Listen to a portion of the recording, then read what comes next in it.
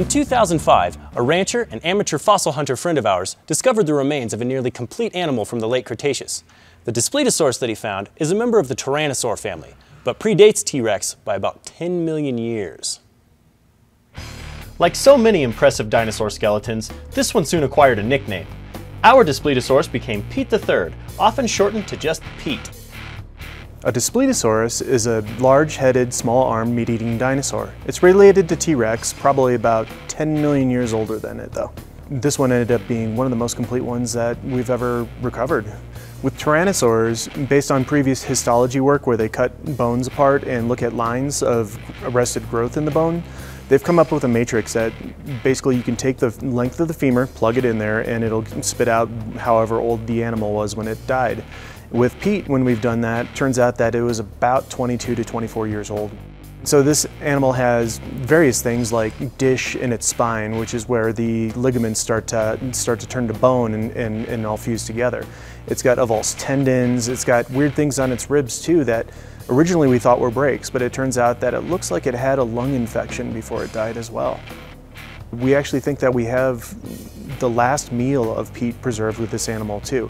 The only other dinosaur bone fossil that was found in this was a duck-billed dinosaur lower jawbone in the chest cavity of the animal.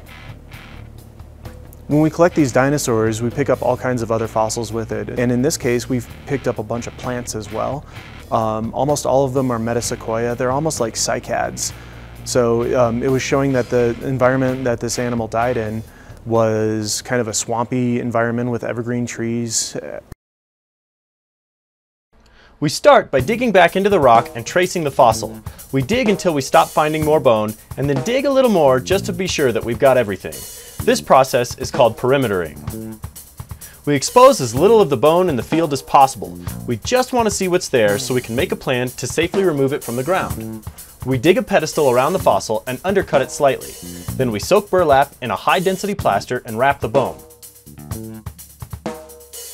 Once it cures, we have a hard field jacket that will cradle the fossil and the rock it's in while we transport it back to the lab. Gathering scientific data is a critical part of paleontology. Without taking thorough notes on the geology, paleo environment, locality, and the specimen itself, the dinosaur loses its value to researchers. In this case, we learned that Pete was part of an event called a crevasse splay. A natural levee built up in the oxbow of a river, and Pete's body washed up against it. When the water level rose and the levee broke, Pete washed out and was reburied, where we eventually came to find him. It's only through observing and interpreting the local geological clues that we can learn stories like this. The dig itself was pretty interesting because the entire animal was only covered by about 18 inches of matrix. That's the rock that's on top of the animal that we have to remove in order to get down to a specimen. It was in fairly poor shape. The bones themselves were just in really fragile and fragmented conditions. The last jacket that we brought out of the ground had about 12 feet of torso, neck, and even tail that were all articulated together that we could not pull apart in the field. So we went around the specimen, covered it with plaster, and actually built a small pallet sled underneath the animal so that we could get around it, jacket it safely without even flipping the articulated dinosaur. After that, we just hauled it back onto a trailer and drove it down to Colorado at our workshop to finish. Field work is just the beginning. When we get back to the lab, the real labor starts. Fossil preparation is the process of removing the rock from the bone and then cleaning the bones up for display and study. We've got a few basic tools that we use for fossil preparation. First is the air scribe. It's like a miniature jackhammer that chips the rock away. We use air abrasion, which is like a tiny version of a sandblaster to clean off the surfaces of the bones. Pin vices and X-Acto knives help us do a lot of the small things. And magnification helps us see a lot of tiny details so we can get really nitty-gritty with the work. We use a variety of glues to stabilize the bone and keep it together. Some of the most important tools we use are notebooks and cameras, so we can document every stage of what we're doing. It's remarkable how often taking thorough scientific data helps us even years down the road when we're doing a reconstruction or studying a fossil. Pete gave us some fun challenges during preparation. The poor preservation of the fossil meant that we had to take even more care than usual not to damage it as we worked. We also had to invent new techniques to stabilize it. Once preparation is complete, it's time to mold the bones so we can make cast copies to share with other museums and researchers. Molding begins by building up clay around the bone and constructing a retaining wall around the whole assembly. Next, we pour liquid silicone over everything. Silicone has such fine resolution that we capture detail down to almost the microscopic level. When the silicone cures, we turn everything over, remove the clay, and pour fresh silicone on the second side. When that cures, we carefully remove the bone.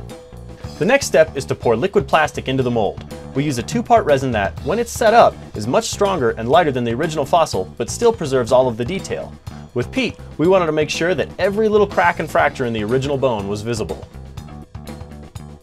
For this mount, we wanted something special.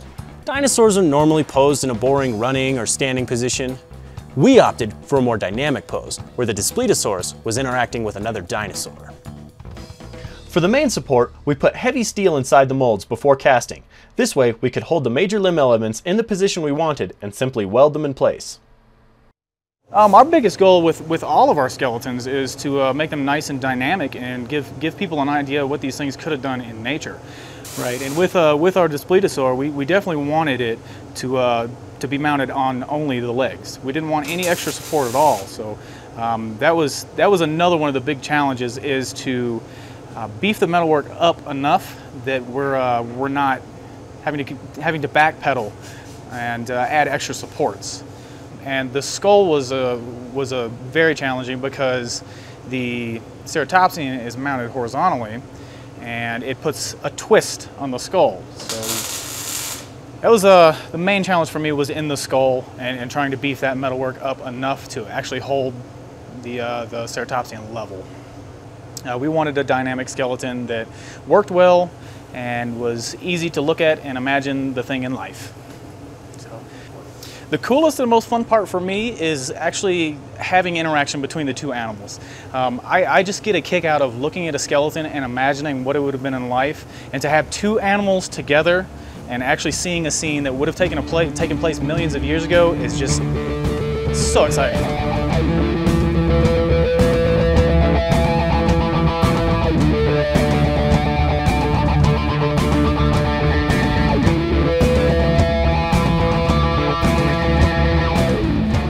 It took over a decade of work, from the discovery of the Displetosaurus to getting it out on display, and we're really excited to finally see it all put together. Thank you for visiting the Dinosaur Resource Center, and please tell your friends about us. If you'd like to know more, talk to one of our visitor experience guides. They can answer any questions you have.